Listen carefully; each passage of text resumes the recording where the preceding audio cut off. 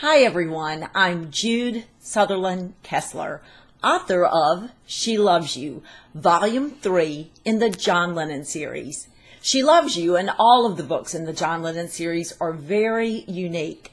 Why? Because they're narrative histories. Now, a narrative history reads just like a story or a novel, but it's documented, researched, and highly footnoted. In fact, there are 4,000 footnotes in this book. You're going to get the exact story of the life of John Lennon. This volume, Volume 3, takes you through the exciting years of Beatlemania and historically walks you through every single event that occurred in 1963 and 1964. Accurate, researched, detailed, but told to you just like a story. Let's find out what that's like by going back to the 7th of February, 1964, the day that the Beatles landed at John F. Kennedy Airport in New York for the very first time. Here we go. It was a brisk 1:20 p.m. at John F. Kennedy Airport as shivering reporters informed their elated audiences that Pan Am's Yankee Clipper 101, the Beatles plane, had touched down. It was rolling its ponderous way towards the International Arrivals Building. Whipped into a frenzy by Capitol's publicity campaign and by the ebullient DJs at WABC, WINS, and WMCA, thousands of eager American girls let go. They unleashed the passion they had barely contained since early morning, some for hours and hours, all night long, jumping, waving, screaming, chanting, whistling, tossing their arms about, squealing in ecstasy. The Bobby Sox females threw themselves closer to the Beatles.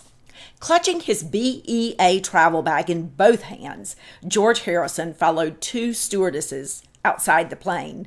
He needn't have fretted about his hair. The wind tossed it and made a mockery of all coiffes.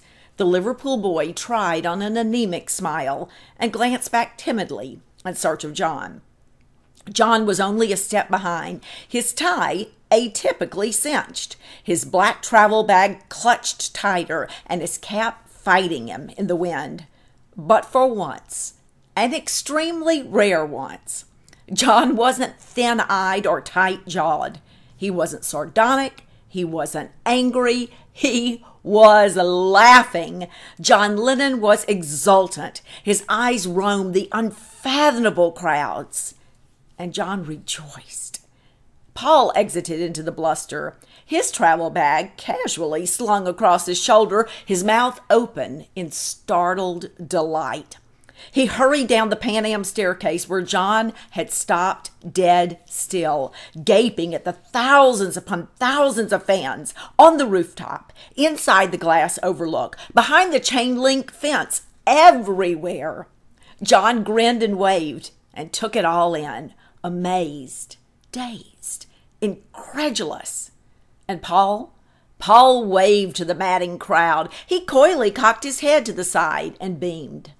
Ringo, however, was less ebullient.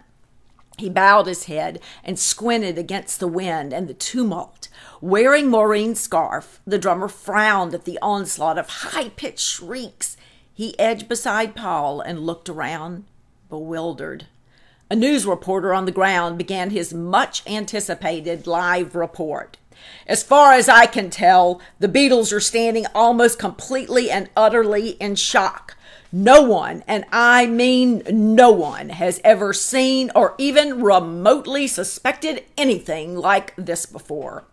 It was true. The Beatles clustered together one last time, posing for Scottish photographer Harry Benson. But this time they didn't give their traditional grin at nothing, because the boys had everything to smile about.